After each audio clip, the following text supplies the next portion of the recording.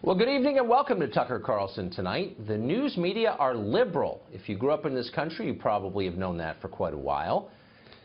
It's obvious in the stories they choose and maybe even more evident in the ones they ignore. About the only people who deny widespread media bias these days are the people who are directly benefiting from it, and that would include progressive activists posing as reporters and the Democratic politicians whose water they carry.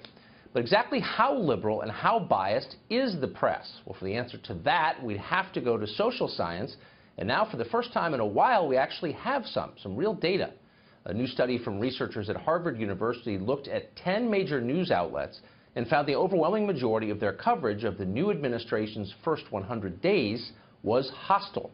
At CNN and NBC, both purportedly straight news outlets, 93% of the stories were negative, which is remarkable, considering that there's no way that 93% of their stories about, I don't know, pick someone, Fidel Castro, were negative. 93% is a lot. In fact, it's not really news coverage at that point, it's advocacy. So the press doesn't like Trump. We knew that. But it's not just Trump. It's the issues that Trump's voters favor. The media disagree with those too, and they skew their coverage accordingly. Take immigration, for example. Now, there are many sides to that issue, but most Americans believe it ought to be illegal to come to our country without permission.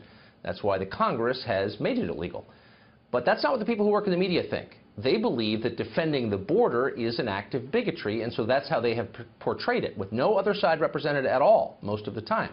The Harvard study found that of stories on Trump's immigration policies, fully 96% were negative. There was more diversity in the Romanian media under Ceausescu. That's no diversity at all.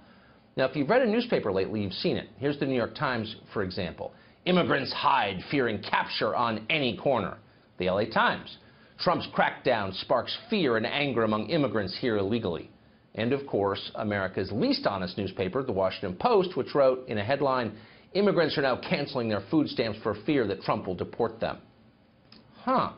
Where are the stories about Americans hurt by illegal immigration? Well, you'd have to wait an awful long time to see those. There aren't many, if any. If anything, most television news is even more distorted than this. President Trump drew an X today through the welcoming words of the nearby Statue of Liberty. Trump has always trafficked in fear-mongering.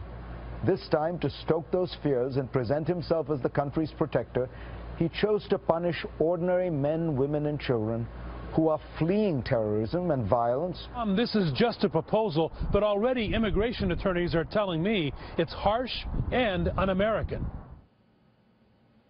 Un-American. Well, that's news with a message at its core, just like in a political campaign, which in many ways is exactly what this is.